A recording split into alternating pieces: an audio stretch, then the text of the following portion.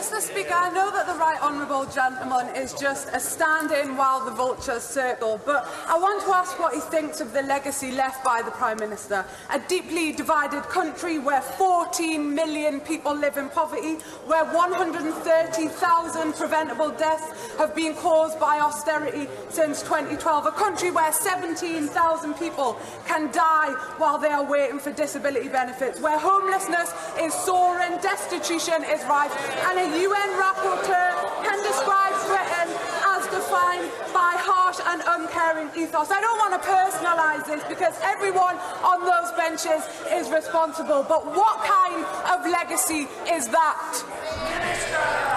Mr. Speaker, the legacy of my right honourable friend will be a country in which income inequality is down, in which wages have been rising faster than inflation for more than a year, where we have the lowest unemployment since the 1970s and record numbers of people in jobs.